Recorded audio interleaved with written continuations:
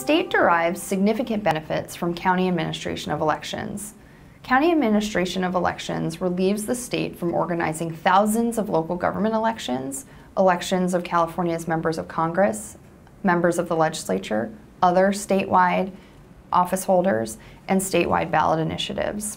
In fact, in many elections, statewide issues comprise the majority of the ballot.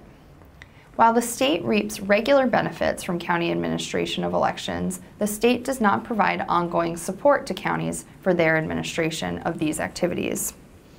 Counties and other local governments typically bear the cost of elections without state support.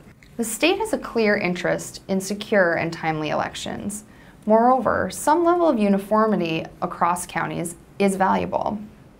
Many legislative and other voting districts span multiple counties. Significant variation in election practices across counties can result in differences in voter turnout and thereby election results. Given the importance of uniformity in elections, relying on the existing mandate system is ineffective. In our recent report, we recommend the legislature reconsider its financial relationship with the counties. In particular, we recommend the legislature develop a new financial relationship with counties to direct statewide elections policy and provide a reasonable and reliable level of financial support that reflects the benefit the state derives from county administration of elections.